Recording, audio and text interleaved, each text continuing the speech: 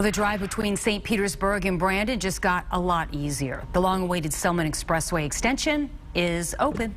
Fox 13's Lloyd Sowers got one of the first rides on the new span of the highway. Tell us what it was like, Lloyd.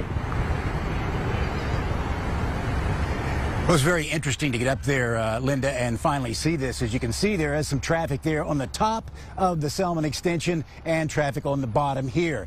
Interesting to get up there because we have been reporting on this for 25 years, and there has been controversy. But tonight, drivers are finally moving nonstop between Brandon and St. Pete. The ribbon cutting for the long-awaited Selmon Expressway Extension. The 1.9-mile bridge was the missing link that now carries commuters above crowded Gandy Boulevard below. It is going to be incredibly functional. And to that end, it will be a great relief to everyone that lives in this community. The $230 million project was fought over for more than 20 years. We tried this a couple times, but the community wasn't ready for it, and we listened.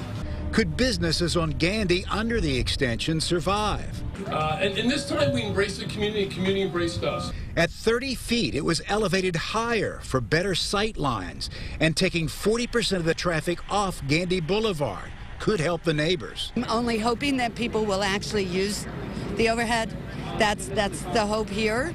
Because, yeah, it'd be kind of nice to get our old Gandy back. I got to take one of the first spins on the extension. How long did we watch this thing being built? Since about 2018. We are getting set to get on it right now. On a rainy Monday, we get a look at the fin-back design that sets it apart. A view from the top of the new addition to the Lee Roy Selmon Expressway. He would be proud, says his widow. And I'm sure that he would also say it's not so much about him today, it's about this wonderful extension that's going to be a great asset to this community.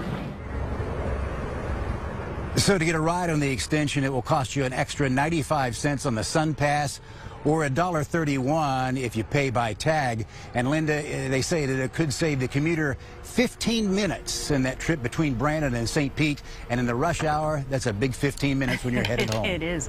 A lot of people will think it's worth that extra money. Thank you, Lloyd.